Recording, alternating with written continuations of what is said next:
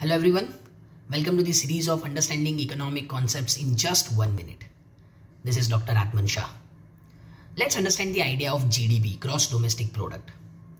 GDP is the value of final goods and services produced within the geographic boundaries of a country during a specified period of time, normally a year.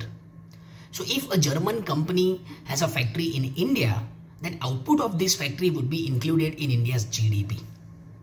Now GDP is different from welfare because various indicators are important in measuring the welfare are not reflected in GDP or GDP growth rate. For example, discrimination and crime, economic and political freedom, gender disparity, climate change, overutilization of natural resources, some social indicators such as education and health facilities, poverty, unemployment, economic inequality, and therefore GDP does not reflect the overall well-being of the society.